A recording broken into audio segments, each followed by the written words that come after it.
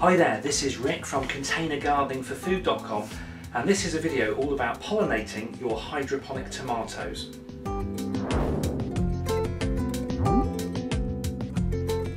Okay, this is my hydroponic setup. You've probably seen it before in other videos, and at the moment it's doing really well. It's producing some little tomatoes here, and they're all looking pretty fabulous.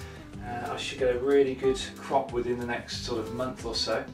The problem is, because this is indoors, this is inside the conservatory, there are no bees here, there are not many flies either, there are a few little flies, but tomatoes generally are self-pollinating. However, you can give them an extra hand and you will significantly increase your crop.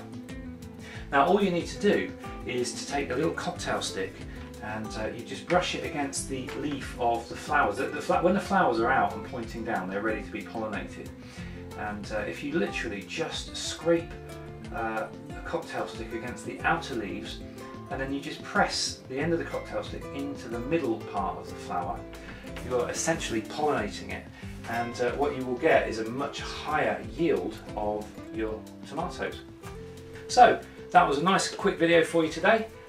Hope it was useful to someone. Thanks for watching, and I'll see you in the next video.